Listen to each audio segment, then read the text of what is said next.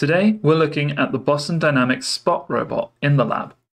I'll be showing you what it looks like boxed up, getting it moving, and the camera views you can get from the tablet.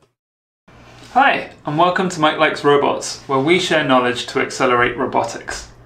I managed to get access to a Spot robot in the lab, and today I wanted to show you what it looks like packed up and how to get it out and moving around. There's nothing technical going on here, this is purely a show and tell. Spot comes in a large carry case with its legs folded in. There's a separate battery to keep it safe as it can't be stored with the battery in.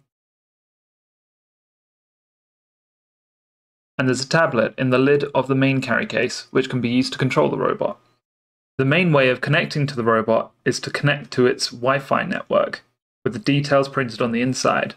Don't forget to take a picture.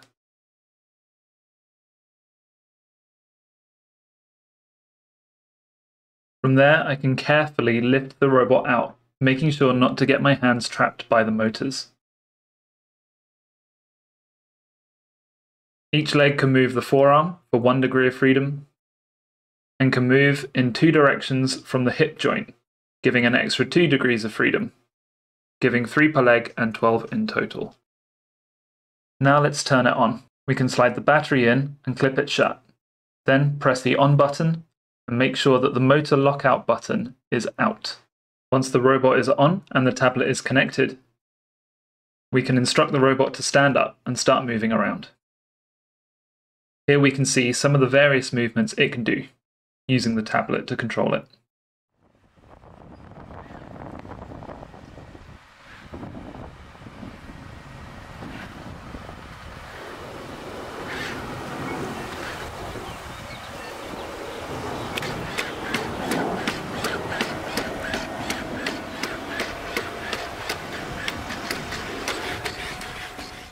Let's take a look at how to connect the tablet. There's an Android tablet with a Spot app installed on it.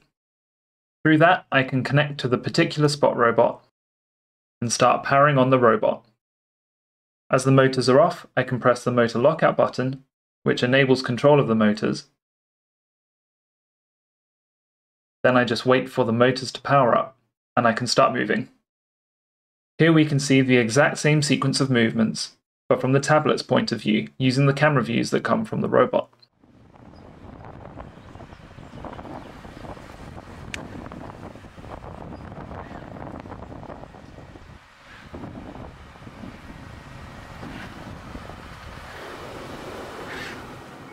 By putting it in walk mode, I can turn the robot around and start it moving forwards.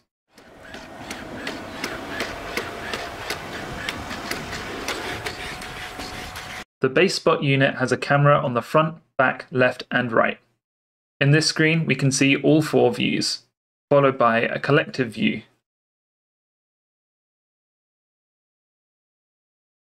And the top-down view. You can see how stable Spot is by how it reacts to external forces, like being wobbled from side to side, or being pushed up and down. You can even give the robot a good kick, and it will readjust to keep its footing.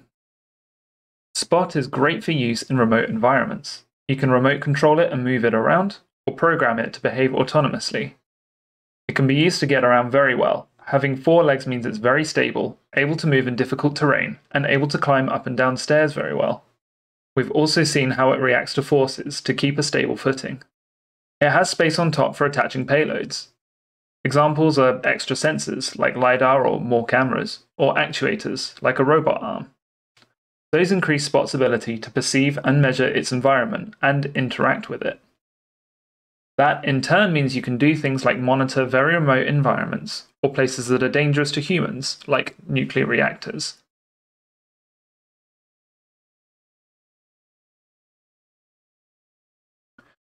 When it needs charging, you can plug the battery case into the wall, or you can use this docking stand.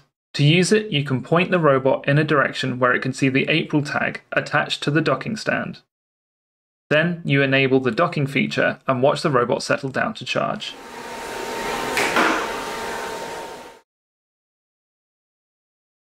So there you have our Spot robot in action.